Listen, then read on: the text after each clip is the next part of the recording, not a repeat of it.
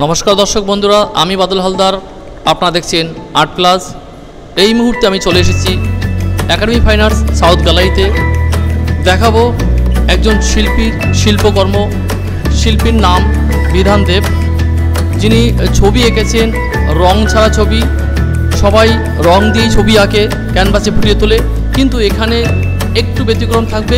যেই শিল্পীর শিল্পকর্ম পুরোটাই রং ছাড়া ছবি আপনারা দেখবেন এবং এই শিল্পীর সাথে আমি কথা বলবো, জানবো এই কি করে সম্ভব এই যে ছবি আঁকা এবং এই ফুটিয়ে তুলেছে তার প্রতিটি চিত্র কি করে সম্ভব যে রং ছাড়া ছবি, এই রং ছাড়া ছবি প্রতিটা ছবি রঙিন ফুটিয়ে তুলেছেন, কিন্তু থাকবে না তুলি, থাকবে না রং। জানবো সবই শিল্পীর কাছ থেকে এবং দেখাবো আমরা সব পুরো ভিডিওটাই দেখবেন। আর অবশ্যই এই আমাদের আর্ট প্লাস চ্যানেল যদি আপনার ভালো লাগে সাবস্ক্রাইব করবেন এবং বেল আইকন প্রেস করে অল করে দেবেন, তাহলে পুরো ভিডিওটাই আপনারা দেখতে পাবেন। নতুন নতুন এইভাবে শিল্পকর্ম নিয়ে আমরা দেখাবো আপনাদের। দেখতে থাকুন, সঙ্গে থাকুন আর্ট প্লাস।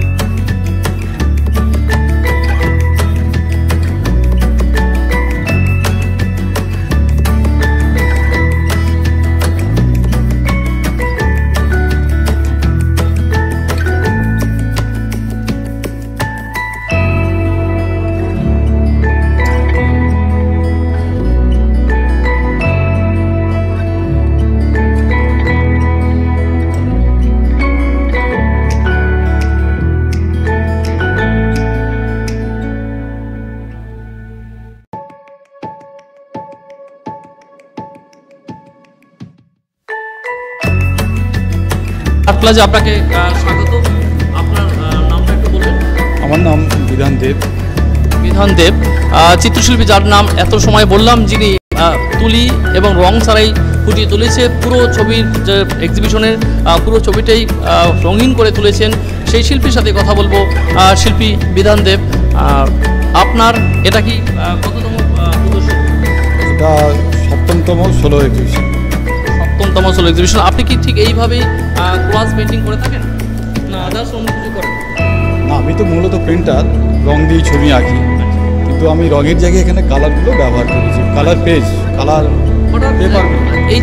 এই যে আপনার কি করে মনে হলো যে রং এবং তুলি ছাড়া যে ছবি এঁকেছেন এবং আজকে যে আপনার তুলি রং ছাড়াই ছবি, রঙিন ছবি ফুটিয়ে তুলেছেন, এটা আপনার এই পরিকল্পনা মনে কিভাবে আসলো এবং কিভাবে কাজ করছেন যদি আমাদের একটু বলুন। কোলাজে পেন্টিং স্টাইলে করার একমাত্র কারণ হচ্ছে একসময় আমার অয়েল পেন্টিংয়ের ছবি অন্য প্রিন্টারদের সঙ্গে তুলনা করা হয়েছিল, যেহেতু ওটা পাশ্চাত্য মাধ্যম অয়েলটা, সেটাকে চেঞ্জ করার জন্য আমি কোলাজ নিয়ে এক্সপেরিমেন্ট করতে শুরু করি। তারপরেই রঙের জায়গায় আমি কালার পেপার দিয়ে পেন্টিং করতে শুরু করি।